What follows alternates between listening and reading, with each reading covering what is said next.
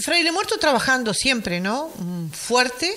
Tenemos unas cuantas obras en proceso y bueno, esperemos terminarlas prontamente porque necesitamos cortar alguna cinta. Así que estamos trabajando bien, por suerte.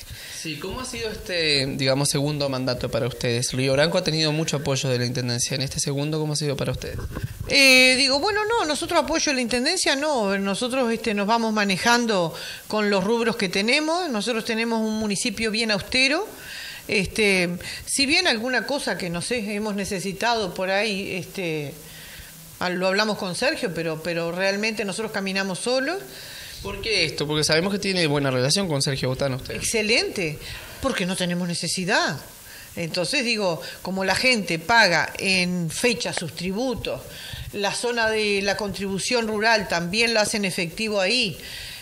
Nosotros nos vamos manejando con lo que tenemos.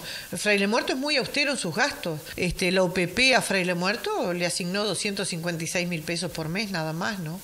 Tenemos una población de más de 4.000 habitantes. Pero tenemos muchas cosas donadas. A Fraile Muerto nos donan, por ejemplo, la arena, me la donan a mí, a Graciela Echenique, no al municipio, y yo la puedo distribuir, y sabemos que la arena es vida en un municipio, porque está a más de 1.000 pesos, 1.200 pesos el metro. Entonces, no solamente podemos hacer todo lo que signifique obras, bloques y todo lo demás, sino que además podemos colaborar. Nosotros hicimos en el primer periodo 42 viviendas solamente por parte del municipio, ¿no? Con fondos totalmente de ustedes y de donaciones, me decían. Siempre donaciones, ¿no? Donaciones de las forestales, donaciones de arena, donaciones de... Bueno, muchas, de Teima. También nos ha hecho donaciones. Creo que hemos pedido, pero hemos sabido a quién pedir y hemos tenido, por supuesto, una excelente respuesta. Y aún hoy seguimos colaborando con la gente que quiere mejorar su vivienda.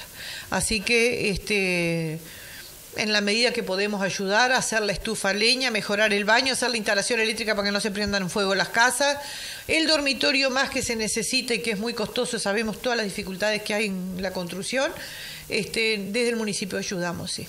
Una postura muy distinta a la que tienen los demás alcaldes de Cerro Largo. Y claro, capaz que... O quizás hasta del país. Lo que pasa que capaz que la postura distinta es lo que uno siente, ¿no?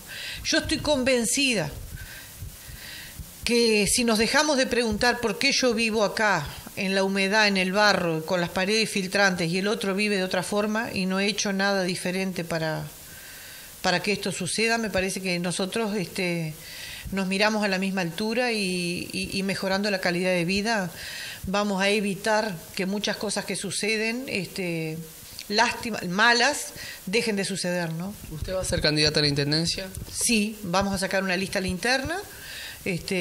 No sé cómo vamos a andar. La carta de presentación, por supuesto, que va a ser el municipio. Y bueno, veremos qué pasa.